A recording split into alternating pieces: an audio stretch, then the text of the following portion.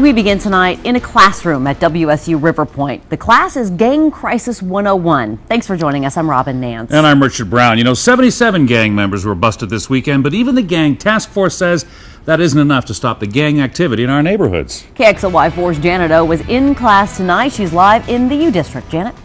Well, Robin, I think it's safe to say a lot of people who came out to tonight's meeting here at WSU Riverpoint didn't know very much about gangs and how they affect our lives. And that's because in large part the gang enforcement team says people think of the Hollywood version, the shootouts in the middle of the streets in big cities.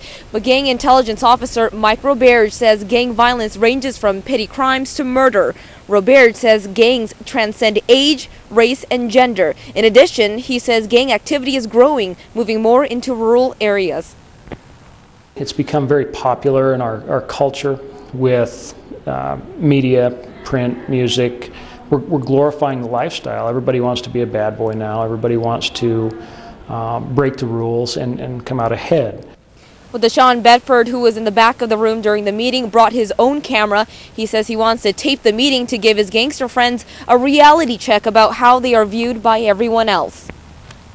Like I said, I'm just here for my community, for the people that don't come in here and see this. You know, I'm going to show it to all them, and they're going to be like, wow, you know what I'm saying? They're going to be pretty shocked to see themselves up on screen like this, throwing up gang signs. Well, Bedford hopes his friends, gangsters and non-gangsters alike, will see this and clean up their act. And one important thing Roberge said in the meeting was the word wannabe should not be used lightly, because those are the people who are most likely to join gangs without intervention or help.